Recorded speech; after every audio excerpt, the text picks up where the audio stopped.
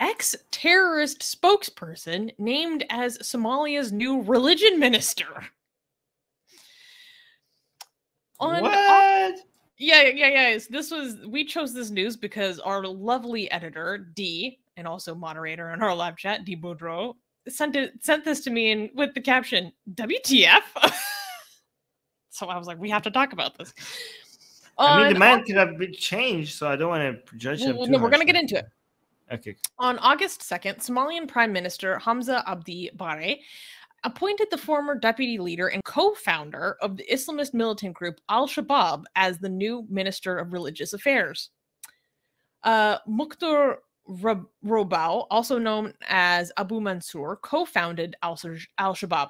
Al-Shabab has claimed responsibilities for many bombings and suicide attacks.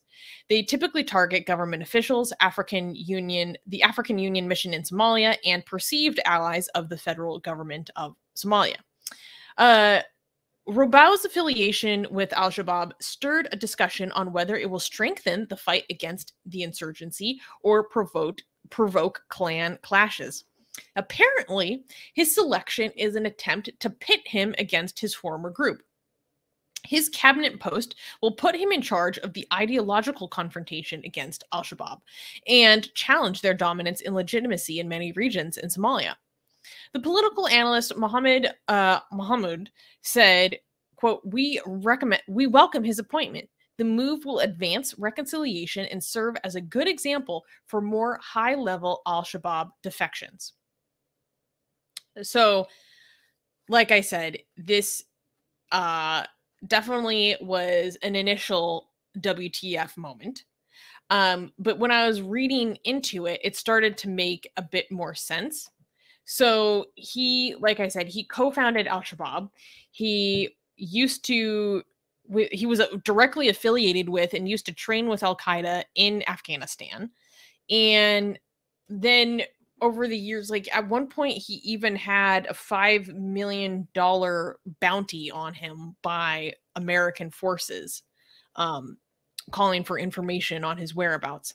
And then around 2013, I believe, he basically left al-Shabab and denounced them. And then he started to get politically involved.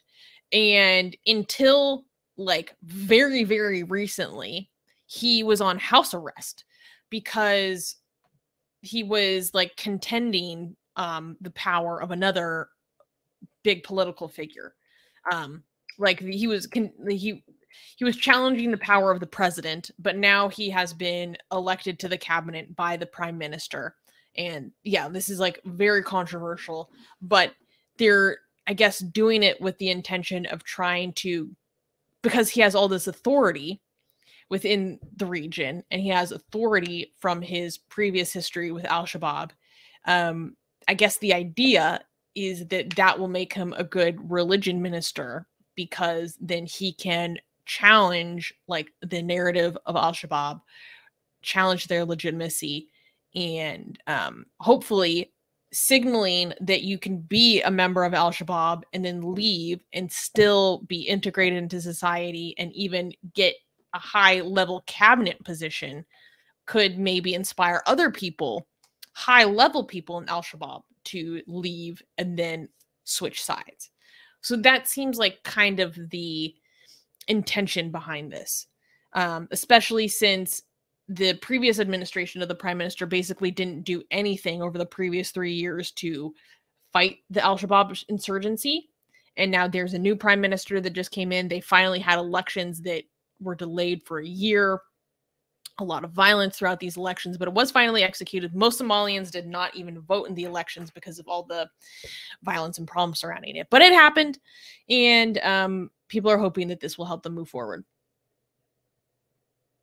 You know, actually, that makes sense. I think I'm kind of conflicted because it seems based but the confliction causes is from the. Do you know where my source of conflict is? Like, because it seems like it makes sense. It's a good message. You know, it seems like it's gonna work. Like it seems like a good way of trying to address this issue, right? My problem is the fact that there is such a thing as religion minister, right? The fact that this position exists is my issue. But I mean, if it exists, I mean, if you can't do, this seems like the best use of that position, in my opinion. But yeah, I don't think religion minister makes sense. But yeah. By the way, Qasim and Babak are here. Both Qasim, Hey, Durud. Yeah, and Babak. Yay. Chitori. Yeah, I don't know. The headlines really shocked me. I'm like, you're putting someone who trained with Al-Qaeda in charge of religion ministry? Like, what kind of results are you going to get here? But I was reading into it and it started to make more sense. I don't know what kind of positions he like puts forward nowadays. Like, what are your beliefs now? I'm still have questions. I still have concerns. What are you going to be promoting? I still have concerns, but I don't know. A lot of people were actually praising this as a positive thing. Yeah. I guess by its cover, I don't know, man. Is this him? Wait, scroll up.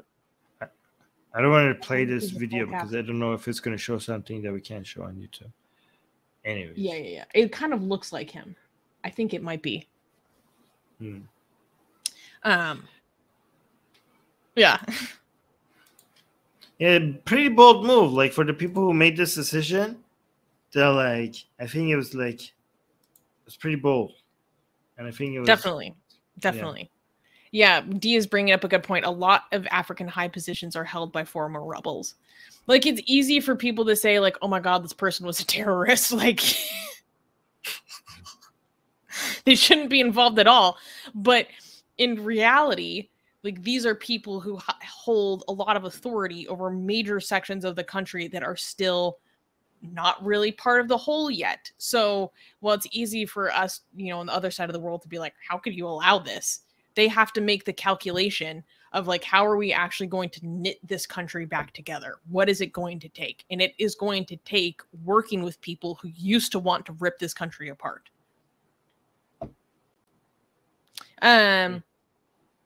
D is saying these former rebels are so corrupt once they gain power. There is also a history of that. That is a very good point, D. There is also... Okay. I'm less optimistic now because of you guys in the live chat. Because Bjorn is saying, considering the track record of al-Shabab, I don't see this as a good move. I mean, but people can change, so I don't know. Like, I think, okay, you know what? We're just going to withhold judgment.